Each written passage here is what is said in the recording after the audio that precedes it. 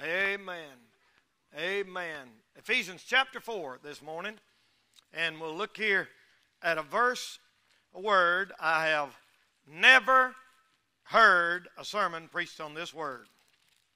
And I've never done it, but it keeps jumping out at me when I read the Bible, and I see it 38 times in the Bible it ought to be preached on. Ephesians chapter 4 and verse 18. Ephesians chapter 4 and verse 18. The Bible said these people had their understanding darkened. That's something to think about. Understanding darkened. Being alienated. Up-to-date word in a King James Bible. Alienated. From the life of God through the ignorance that is in them because of the blindness of their heart. I want you to look in the middle of that verse and you'll see the word ignorance. That's what I want to preach on today. The word ignorance. The title of the sermon is ignorance. Now, the word ignorance, ignorant, ignorantly, as I said, is 38 times in the Bible. Webster defines the word ignorance as a lacking of knowledge or information. We put a little bit different spin on it in our generation. Some may object to me even using this as a title or a word because that they object to anybody using that word because it's used nowadays in a derogatory way, or somebody say you're talking down, like they say you're talking down to somebody when you call them ignorant. But that is not my feeling or intention at all, nor is it God's. I'm not here to talk down to or offend anybody. But the Bible states it as a simple fact. It said the people in the days of Noah knew not. And that's exactly the same word as ignorant. Ignosko, without knowledge. That's what that word means. It's like agnostic. Agnostic means without, not knowing, and without knowledge. It's the same as a Latin word, ignoramus. Sure is. Same word. They take that word and it says just simply not knowing. Do you know what happened to people in the days of the flood? They knew not till the flood came and took them all away. So I'm going to preach it this morning. And if you think a preacher should not use that word because it might offend somebody, all I can tell you is I refuse to skip over and not preach what the Bible says 38 times. If that makes me politically incorrect, so be it. There's no way that you can stand for what this book says and fit in with the plan and the drift of this whole world. It just ain't, and it can't happen. The only way you can fit is compromise. And cut it off here and cut it off here and cut it off there, and we ain't going to do it by the help of the Lord. By the help of the Lord, and you ought to thank God, you go to a church where we stand on what the book says. If it higher lips grandma, the book still says it, and that's just the way it is. So I'm going to use that tonight, this morning, I'm not trying to be ugly or like you think. You're not talking down. Was the Holy Spirit talking down to somebody? When he inspired Paul to use that word several times, with the Holy Ghost being rude when he led Peter to say in 2 Peter 3:8, I'd not have you to be ignorant. Did you know it is not a sin to be ignorant? I asked a man one time, they said, do you think the two biggest sins of our generation are ignorance and apathy? And the guy said, I don't know and I don't care. Just proved exactly what the man asked. So it shouldn't be that way. It's not a sin to be ignorant. You hear me? It is not a sin to be ignorant. As a matter of fact, the Bible said in Leviticus 4:2 that sometimes a soul would sin through ignorance. And God sometimes worked with it and winked at it, according to the book of Acts. Chapter 10 along in there somewhere. In Acts chapter 3, Peter told them, he said, brethren, I wot that through ignorance you've done this. So the Lord made a little leeway there. It is not a sin to be ignorant. It is a sin to stay ignorant. It is a sin to stay ignorant when information is available. Now that's what I want to talk to you about this morning. It is wrong to stay ignorant of something when God gives you the information. I'll give it to you 5 times in the Bible. 1 Corinthians 10:1, I would not that you should be ignorant. 2 Peter 3:8, same thing. Romans 1:13, same thing. Romans 11:25, same thing. And 1 Thessalonians 4:13, same thing. I would not that ye be ignorant. Some people think it's a badge of spirituality to be ignorant and even brag about it. I've been in churches where people stand up and say, well, I ain't nothing but just an old ignorant country boy, like bragging about that. That's nothing to brag about. And a country boy can learn the Bible and learn God and learn about the Lord. Amen? One guy stood up and said, if I just keep getting ignorant, that ain't no testimony, man. Hush. Ask God to forgive you for being lazy and learn something. Learn something about God. Learn something about heaven. Learn something about hell. Learn. The information's there, especially in our generation. The information's out there if you'll get it. One old guy stood up and he said, if ignorance is bliss, I'm a blizzard. But that's not what I'm talking about this morning. I'm talking about what the Bible says about ignorance. Now, let me say first of all this morning that men in our generation, women, boys and girls, are ignorant of the beginning of creation. Absolutely ignorant of how the world even got here to start with. Here's what you will not hear at college. Charles Darwin wanted to be a preacher and studied for the ministry and read the Bible. He wasn't saved and couldn't figure it out, and he couldn't make sense out of it, and his daughter died, and he got mad at God. And he got mad at God and went down to some other country and studied bugs and seen all these different bugs that look similar. And he decided that since they looked similar, they all had the same ancestor. And there the theory, joke, hypothesis, religion of evolution was born. Even today, people are changing their mind about it like crazy. Did you know that many scientists today are, maybe not openly, but admitting that when they discovered DNA and all the complexities of life and the human body and the universe and everything, most of them are saying, you know what, it couldn't have just popped out of nowhere. Even Richard Dawkins, the most famous atheist in the world right now. I mean, he's the Thomas Paine of our generation. Even Richard Dawkins admitted now, he said there might be an intelligent designer. They won't say God. They might be an intelligent designer that kicked it all off.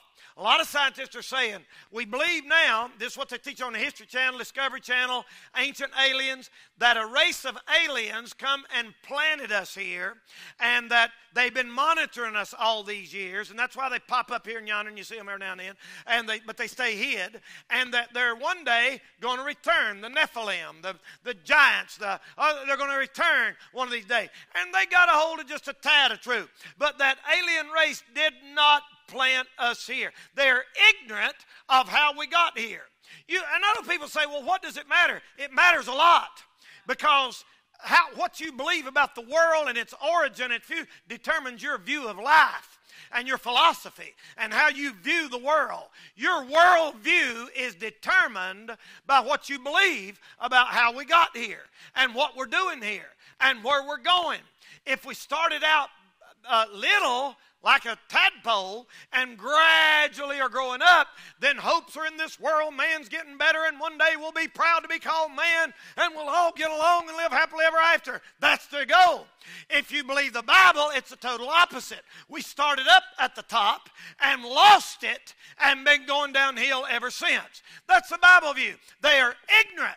They are ignorant of creation. They are ignorant. Like the fellow said, once I was a tadpole when I began to begin. Then I was a frog with my tail tucked in. Then I was a ubangi swinging from a tree. Now I'm a doctor with a PhD. And that's about the size of it. That summarizes in a little bit what they're doing. Let me show you a verse of Scripture. Take your Bible and turn to 2 Peter chapter 3 just a second. And I want to show you a verse of Scripture here in the Bible. And we'll see about this thing of ignorance this morning. 2 Peter chapter number 3. And I want to show you a verse of Scripture here that's a scary verse, honestly. It's a very scary verse. This verse needs to be plastered all over Washington, D.C. and on every government building in the world. And every college and university in America, this verse needs to be plastered on it. 2 Peter chapter number 3, you understand we're talking about a lot of the last days and stuff like that. And look here what it said in verse 5. For this they are willingly are ignorant. Willingly are ignorant. That by the word of God, the heavens that were of old, and the earth standing out of the water and in the water, the world then was being overflowed, perished with water. But the heavens and the earth, which are now, by the same word, are kept. There's your worldview. If you're a Christian, your worldview is the worlds were framed by the word of God. But the Bible said, and notice the context, last days, that they are willingly ignorant. Now listen, if you was born, maybe not too sharp, or you lived in a country where you didn't have access to the information, or you grew up not having able to get an education and read and write, that's one ignorance. It's a total another ignorance when the facts are presented and they're readily available and a person said, no, I don't want to look at that. I refuse to examine and look at that. And that's the generation me and you's living in. The generation me and you's living in is, no, I don't want to know the history of the Bible. No, don't teach me Hebrew history. Don't show me all the prophecies that were fulfilled. Don't show me all of that. I want a party. That's our problem. Willingly ignorant because it cramps their lifestyle. And brother, we are living in a time when you start preaching the Bible, people say, no. You know why they do that? They don't want to know the truth. They are willingly ignorant. And that's a bad shape to be in. They're about that guy, this atheist and preacher was out one day and going through the woods, and the preacher kept telling him, there's a God, there's a God. He said, I don't believe in that. That's crazy. That's a bunch of junk. There ain't no God. Come on. And he said they was going through the woods, and all of a sudden they heard the trees moving down over here, and the leaves flying like that, and something come out of them, and it was Bigfoot. And he came right out of Marion. And Brother Bigfoot got after him, and Bigfoot was chasing them through the woods, and they were running out there screaming like that. Ah! Ah! And Bigfoot was chasing them like that. And the atheist said, call on God. Call on God. And the preacher said, I thought you didn't believe in God. He said, well, I didn't believe in Bigfoot till a minute ago. That's where a lot of people are. They don't believe in God. Buddy, when it gets right down to dying time, they're going to believe in him. You know, they say there ain't no atheist in foxholes. You get over there and them bombs start flying over you, buddy, and your buddies get your arms and legs blowed off. You believe in God then, son.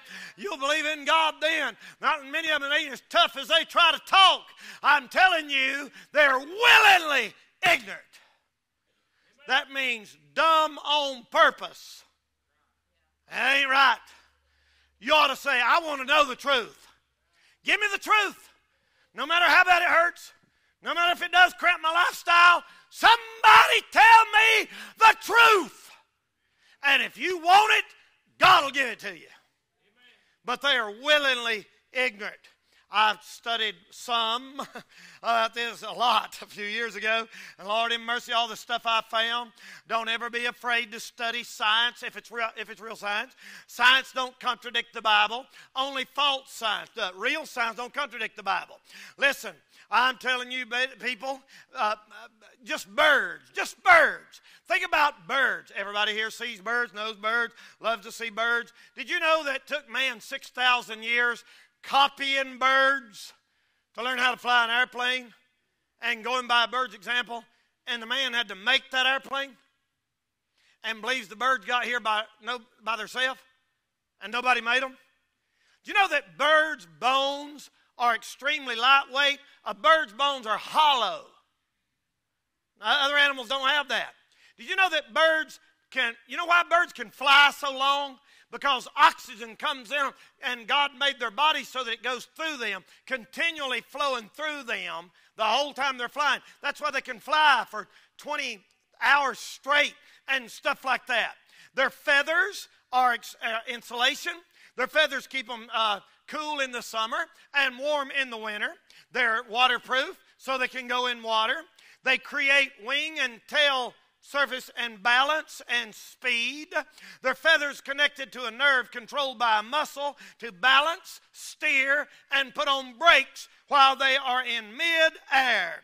They have air sacs in their body, and oxygen flows through them, and that's why they don't get tired. Wouldn't you like to have that?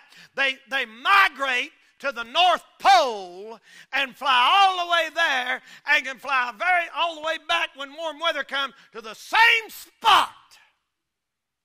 And an airplane can't do that without radar.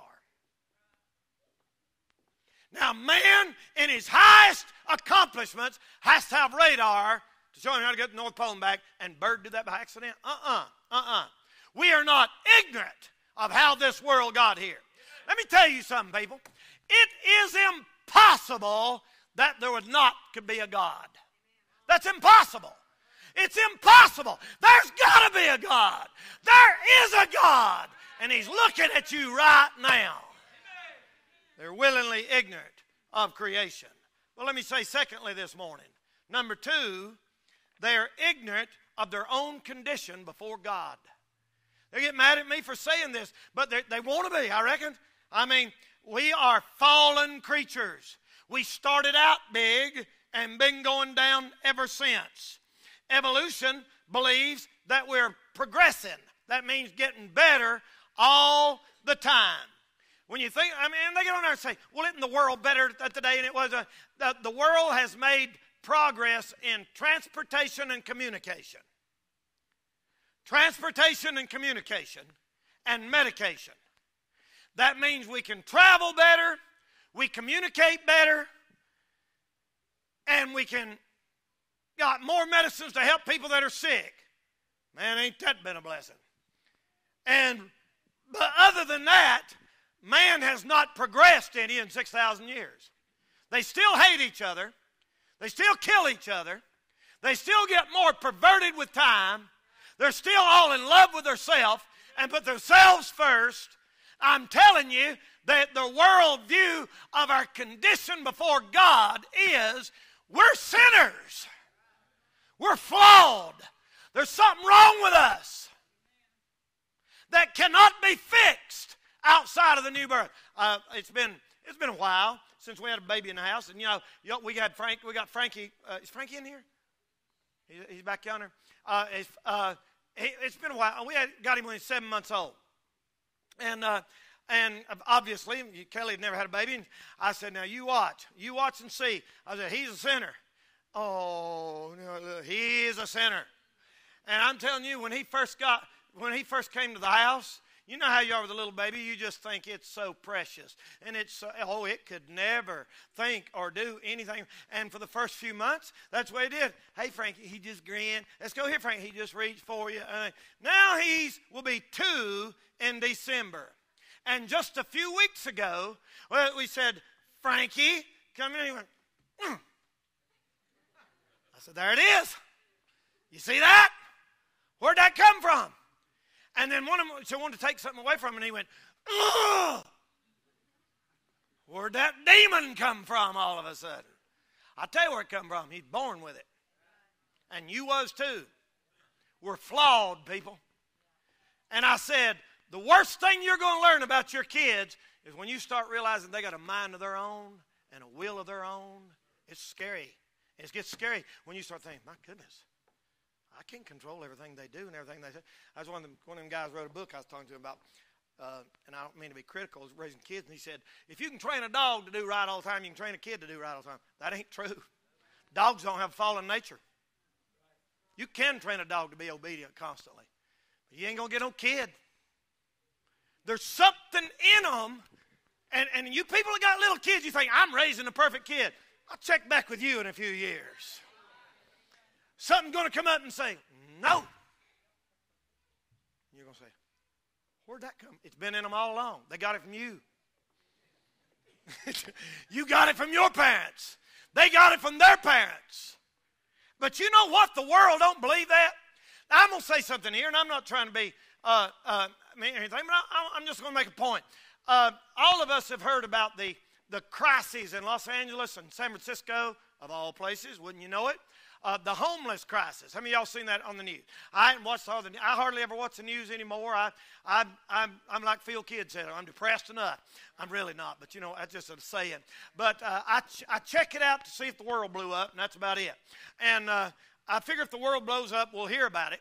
But I don't just sit there and glued to every issue on the news. And if you do, you're going to be a warped person. Because none of them will call sin a sin. None of them. And none of them will take God's side.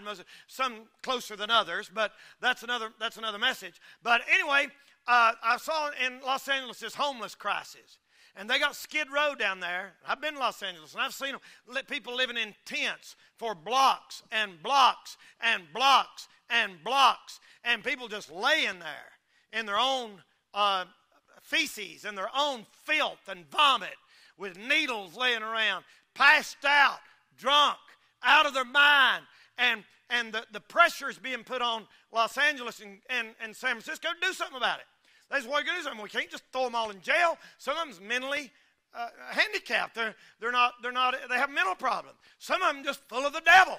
Some of them are demon possessed. Some of them just lazy. Some of them are really intelligent and smart. Had some bad breaks. Maybe had bad luck. Something like that. And you know what they're saying now?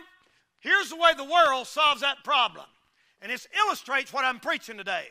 The world solves that problem is, let's get $1 trillion out of y'all and build houses for all these people and help elevate them and get them off the street. Now, that sounds good.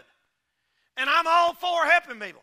And if I thought that would help somebody and give them a better lifestyle, I'd say, praise God, I'll give them money out of my pocket. Let's do it. Here's the problem.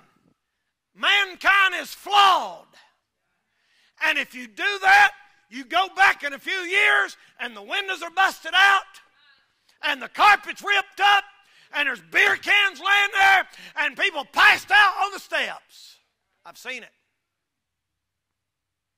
And the problem is, human nature, you don't change men by taking them out of a poor house and putting them in a nice house.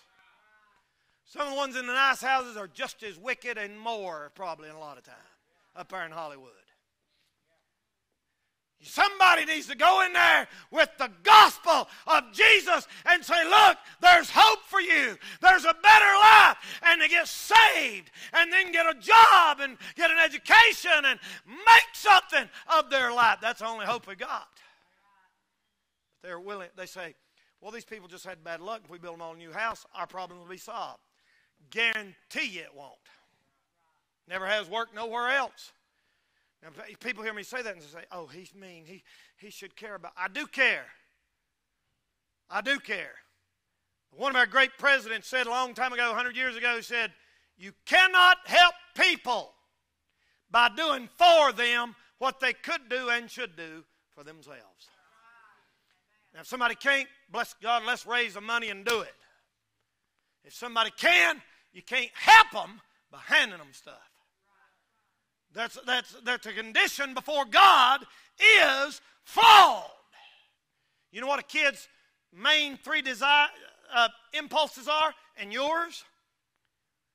Number one, self-preservation. Number two, self-gratification. Number three, self-propagation. That drives Hollywood. That drives the United Nations. That drives Morganton. That drives Charlotte. Those three drives. Self-preservation. Well, I'll stay alive at any cost. Whatever I got to do to stay alive. Self-gratification. Please the flesh. Make me happy. Do what makes me happy. Self-propagation. Your sexual drive and your desire for companionship. Those three desires in a person are so deep inside you, you can't get rid of it. And the only hope is you must be born again. You must be born again. Let me say thirdly this morning, men are ignorant of the contents of the Bible. They constantly ridicule, criticize, mock, and try to correct the Word of God. They ignorantly think that the Bible is simply a collection of religious legends and fiction written by, quote, cavemen who didn't know no better. One man even said, you give enough chimpanzees, enough typewriters, and they'll come up with a King James Bible. One of them said that. They said it's folklore. It's junk. You know why they say that? Ignorant of its content. If they ever got in it deep enough, brother, they wouldn't say that. The more I study the book, the more amazed I am at how accurate it is on the past, on the present, on the future, everything. One guy, I heard him say this. Or they said he came to a Bible teacher, and he was a scientist, and he said, I can't accept that Bible of yours. And he said, why? He said, I tried to read it one time. What does it say? God made Adam and Eve. Right, right. They had Cain and Abel. Right, right. And then it said Cain went off and married his wife. Now, see there? I can't accept the Bible. Where do you go off and marry somebody? There's the only people in the world. And the guy was a college scientist. And he didn't get 3 chapters before he tripped and fell off the wagon. Now, you know what a fellow's problem is like that? He don't want the truth. He's looking for something wrong. Oh boy, I can shack up, I can get drunk. There ain't no God. Throw it out. Ha ha ha! There ain't nobody for Cain to marry. You know what that guy don't understand? Listen, by the time Cain got married, people, there was hundreds of people in the world. Adam and Eve, and the next chapter said sons and daughters. They lived to be a long time. He could have been 100 when he got married. They could have been 10,000 people in the world. He married a distant cousin. You say, well, that's incest. Adam and Eve, brother and sister. Talk about me robbing a cradle. She was 1 day old and he married her. Woo! The contents of the Bible. Adam, you perv. 1 day old. Y'all be ashamed of yourself. Good night. I need to bridle my tongue this morning. The contents of the Bible. Now I preached this some long ago, and I said, there is no such thing. There is no such thing. Listen to me. The whole world can hear this, all I care. There's no such thing as an honest, thinking atheist. If he's honest, he ain't thinking. And if he's thinking and still says that, he ain't honest. Because you got to go back far enough to where there wasn't nothing, and then there's everything. And he knows that's not scientific. That's unscientific. The guy that said that about the aliens planting us here, the guy said, well, where'd that race come from? The ones that planted us here, where'd they come from? Well, they might have come from another race. Well, where'd that race come from? You got to go back far enough to where there wasn't nothing.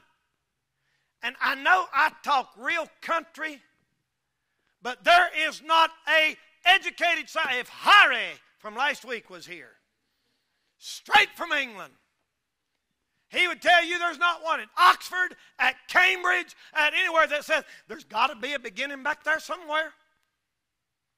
Got to be. That's just common sense. Ladies and gentlemen, the contents of the Bible let us know that Cain married a relative. The prophecies of the Lord Jesus Christ, every one of them come right on target. The laws about washing your hands and running water, about the earth being a circle and not a square, all that stuff's in the Bible. Human nature. You know where we got our laws and our government and the foundation of society? You know where we got, you work 6 days and off one day? Out of the Bible.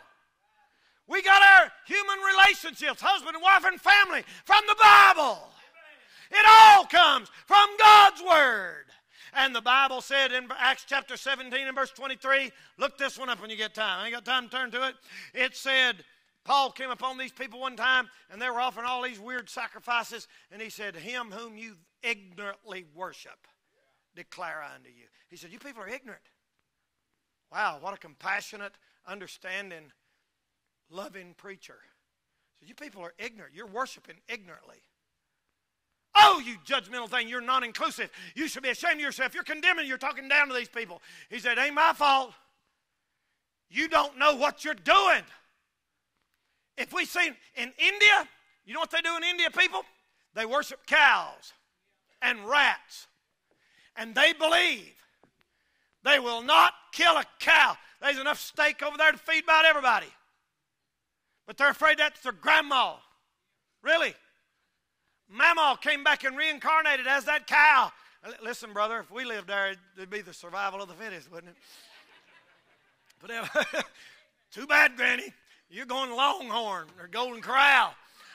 You're going to be on a plate. But they refuse. They refuse because they worship cows. And rats are taking over the country because they worship rats. You know what Paul said about that? Whom you therefore ignorantly worship. Now, the world tells us, now you shouldn't judge them. They have just as much right to them. They're ignorant according to the Bible. I didn't say that. God said that. Because people worship trees. People worship rocks. You can go, there's tribes all over them heathen countries that worship devils. You know what the national religion in Haiti is? I've been there. It's voodoo. It's voodoo and Catholicism. And while I'm at it, if it's ignorant worship to worship a cow or a rat, it's just as ignorant for politicians and news people and people all over America to twiddle beads and pray to Mary. That's just as ignorant. It sure is. Whom you therefore ignorantly worship. Now that, what I just said is called inflammatory speech and polarizing people and all that. I call it Bible preaching. That's what it's always been, and that's what they're trying to shut us up from doing. Brother, they're ignorant of the contents of the Bible. The Bible don't say worship Mary. Mary's a sinner just like anybody else. You don't twiddle beads. You don't talk to God through Mary. You don't talk to Jesus through Mary. Mary couldn't save a dead dog. Jesus can save. Jesus is true, and that's ignorant worship. You say, well, you're hurting my family's feelings. I'm sorry. The Bible said, whom you therefore ignorantly worship. Next, number 4, and I'm through, is the future of the world. They're ignorant of the future of this old world. No matter how many laws you make to censor our freedom to preach, no matter how hard they try to force things together that don't belong together. No matter how much you try to make wrong right and right wrong, such as gay marriage. Such as everything's wrong, right's wrong. No matter how big your plans and progress you make, this world is corrupt. And according to this book, it's going to get worse and worse. There are at least, and I'm saying at least, 3 big wars coming to this planet before God makes it over again. Revelation chapter 6. Revelation chapter 19. Revelation 6, beginning of the tribulation. Revelation 19, when the Lord comes back, Battle of Armageddon. Revelation 20, at the end of the millennium, when the Lord burns up his enemy. You know what he's going to do? He's going to burn up all the green grass. That's what it says in Revelation. Burn the green grass up. Burn the world up. That's God's plan for the future of man. 2 Corinthians chapter 2 and verse 11, Bible said, we are not ignorant. We are not ignorant. Our eyes are wide open. We can see it plain as day. The handwriting's on the wall. Hell on earth's coming, y'all.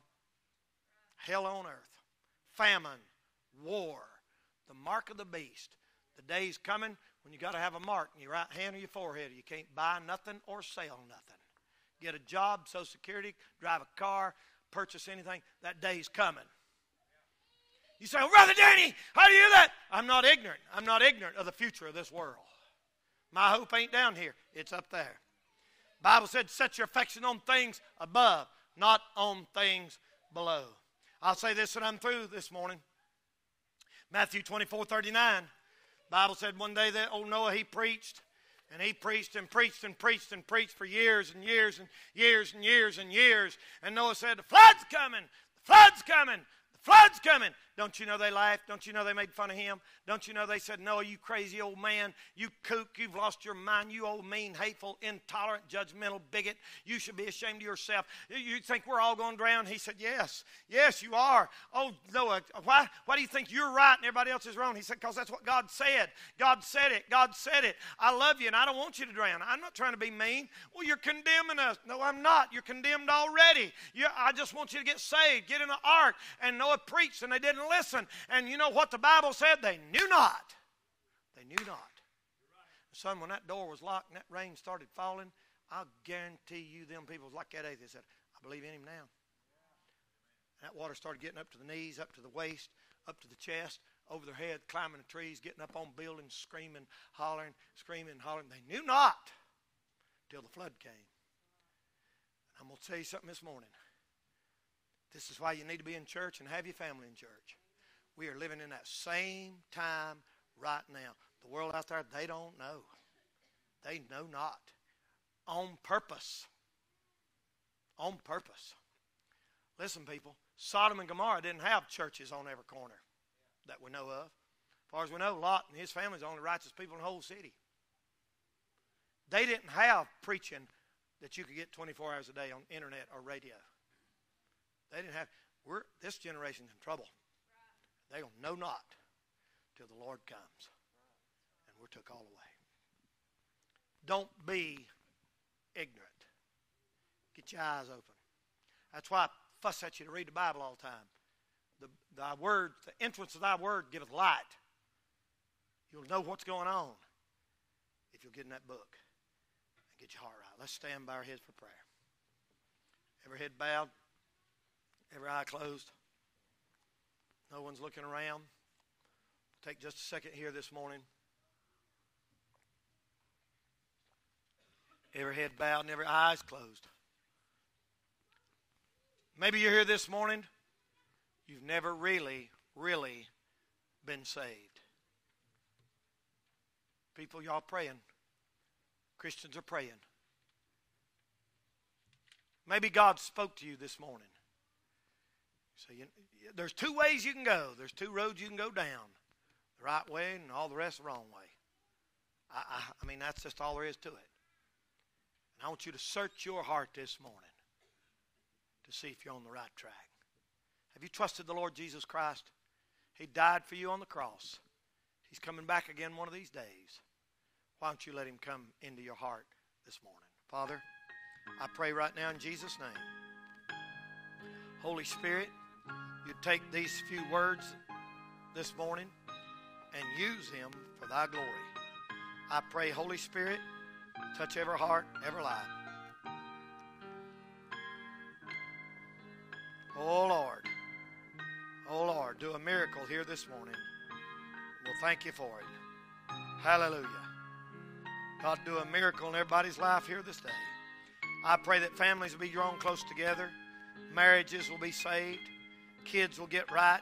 That you'll give us an old-fashioned Holy Ghost camp meeting like never before. And I pray, God, right here this morning, it'll start in somebody's heart. Thank you for what you do. In Jesus' name we pray and for his sake. Amen. Let's sing today. I need thee every hour, most gracious. You need the Lord this morning. Come on, young people. Come on, mamas and daddies. Amen. Amen. I need thee, oh, I need thee. Say,